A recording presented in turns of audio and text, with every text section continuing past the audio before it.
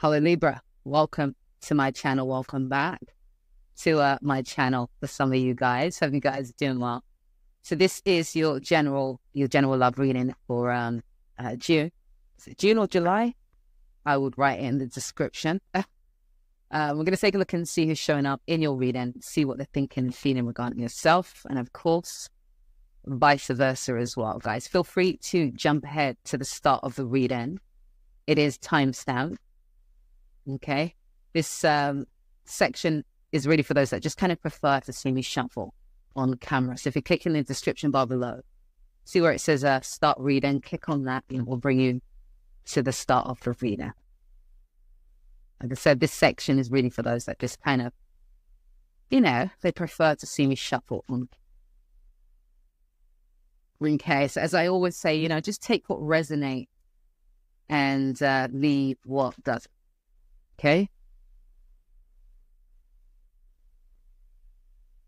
And if this isn't your story, if I don't pick up on your story, you can stick around, and sometimes, there could be just messages throughout that jump out and speak to you.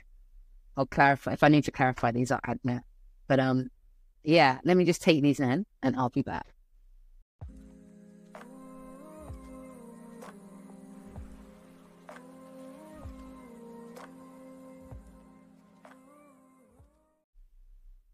All right, so Libra, let's start the reading. And of course, take whatever side resonates with you guys, and picking up as this being your side, the person that you're dealing with over here. But you can always flip switch whatever side just kind of resonates the most.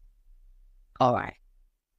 So there's something around this relationship at one point where you felt you had to, there was this level of strength that you needed to either contain the inner beast. So when we're talking about containing the inner beast, we're talking about containing yourself from responding in a certain way. Well, that could just, and so there was this level of strength, mental strength that you needed to kind of just contain that. Or just this thinking around having the need to be strong in some way, because I feel like at one point, there's acknowledgement that there was emotional fulfillment here. But there's something that happened that kind of overshadowed that with the Two of Swords there, which kind of put a halt to this. And with that halt, it's kind of caused you to be indecisive. It caused you to be back and forth on, just unsure, indecisive, back and forth, not sure about whether you can actually have whatever it is that you're feeling like you wanted to have with this person. Whatever that Queen of Pentacles represents. Queen of Pentacles represents, established something that you put work into, business, relationship, whatever the case may be. But something that you wanted to establish, you had put in work, but it just kind of wasn't, it didn't bring about the results that you wanted, really. Like I said, something happened that overshadowed this fulfillment that you was in, this, I don't want to say bubble, but you was heading somewhere with this person, but something happened. So now it's like this feeling of, okay, I'm processing this. I'm indecisive. I'm going back and forth. I'm unsure because there's been work that's been put into this, and it's not materialized. It's not turned out the way I would have liked. Yeah. There's still a bit of hope there as well, though. But again, we've got this indecisive energy, that Chariot energy, that back and forth, in and out, hot and cold, on and off. 1 minute you feel one way, 1 minute you think another, that type of thing.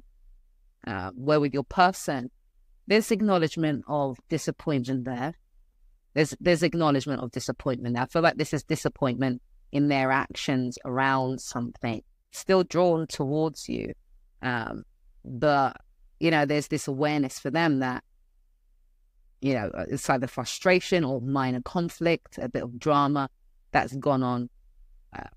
Again, I feel like this person's acknowledging that they played a part in that. I feel like, it takes two to tango, but I feel like there's acknowledgement on that, on their part. Libra, still wanted to put into this. Feeling like you've gone cold on them as well. Feeling like you've kind of gone cold on them with the Queen of Swords there.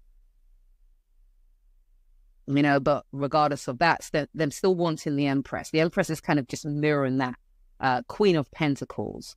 The Empress is about birthing of something, the birthing of something. Level of determination to have that. regardless of how challenging it gets as well, this wanting to hold on, still holding on to this.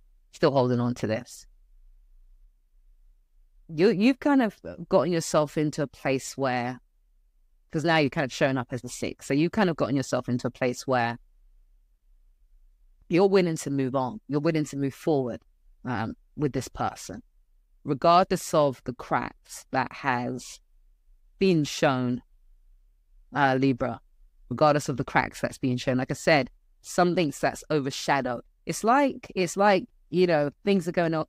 It's like being in the honeymoon stages of a relationship when you first meet someone, and then something happens and it kind of shows, you know, the cracks in a relationship, or the realness of someone. It's kind of like that. It's like you've been woken up, or you see things that you hadn't seen before, that you did. Yeah, because I feel like it was always there, but you know, as they say, love is blind, or whatever the case may be. But you're still willing to move forward, move ahead, regardless of that awareness, or the awareness of those cracks being shown, because your thinking is around, you know, starting new. Let's giving this person another chance. Let's say that, giving this person another chance. You know, wanting to move forward. Like I said, still got the 6 of Swords there. Going down a new path. I'm not sure whether this person is presenting, this is for some of you, this person is presented maybe an idea or a different way of doing something, which causes you, or that inspires this as well. But I feel like with the Shadow card there, and this is important here. This is the important part here, is that there's some, you're kind of looking to, how do I put that? You acknowledge the cracks, but you're choosing to not see them. It's like you're wanting to overshadow them. You're not wanting to see them. Look past them. There we go. You're wanting to kind of look past them and move forward. That's what it is. Wanting to look past them and move forward. And your person is, you know, whoever this is, they're doing what needs to be done to maintain, to move forward, to kind of build in this new direction. Their focus is very much on putting in the work, whatever work that's needed, you know, transforming this relationship, you know, focusing on changing things, acknowledging that there's been an ending to some things. I feel like maybe some idea or the newness of something naturally has caused the death of something. And they wanted to move ahead with that. There is this Empress stance that they do have. It's like this person is very serious about this. They're, you know, doing what needs to be done. They're taking this very seriously they're taking this very seriously. There is this element of them being slow in their emotions, though, in terms of making a decision around something. I feel like this person is more controlled this time round when it comes to their emotions with that Empress there, which is causing them to kind of slow down on expressing that, or just, it's not just so much maybe expressing it, could be for some of you, but this is also about feeling it. There we go, feeling it and letting it, and going with it, letting it flow. There's a slowness, there's a pull back on that. Again, I feel like it's to do with, and that's a conscious choice as well, which, you know, they feel is going to change and they want things to turn around. As you guys progress, then that would naturally change. I feel like that cautiousness is naturally coming from just where you guys are coming from when it comes to this relationship. You're wanting to advance, you know, you're wanting to come out on top, or just get on top of this tower that came out for you, you know. And it's like, I don't want to say forcing yourself, because it's, for some of you, it might be forcing yourself to believe that things are going to work out, things are going to be okay. But my thing is, for this, and this is me just kind of putting it on the table, yeah, when it comes to you not wanting to acknowledge these cracks, what does that mean? Does that mean that you're not going to have a conversation with this person about this? Does it mean that you're going to, because it's, you know, when we're talking about the Shadow card, not wanting to acknowledge something or moving forward anyway, it's like, okay, I'm going to put that there, but it's still going to be there. but I'm going to move forward with it being there. And, you know, if it comes up again, not even if, because it will come up again, because it's not being looked at, it's not being communicated, it's not being discussed, it's not being acknowledged, it's not being fixed, you know. And I say that simply because when this thing came up that overshadowed that emotional fulfillment, so whatever something that came up, it caused you to be indecisive, which clearly has had an impact on you in some way. So I don't think it will take much to just have a discussion about this with this person, about how it maybe really made you feel, what you're feeling really about this. Yeah, I'm just a bit concerned about you moving forward while pushing it under the rug, pushing the cracks under the rug. Yeah. So usually we kind of move into part 2 of the reading, where we kind of just expand on this, see where you guys go to, which I will be for those that are interested.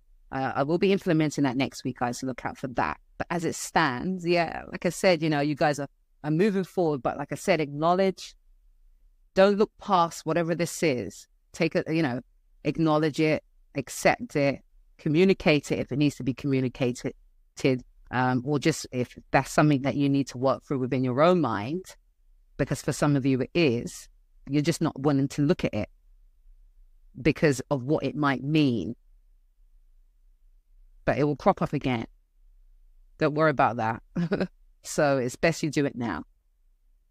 Yeah, so hopefully this is giving you some form of clarity. For those of you who don't know, I do weekly singles and love readings. If that's something that interests you, as they say, subscribe to my YouTube channel. Other than that, have a beautiful, beautiful day, and I shall see you next week.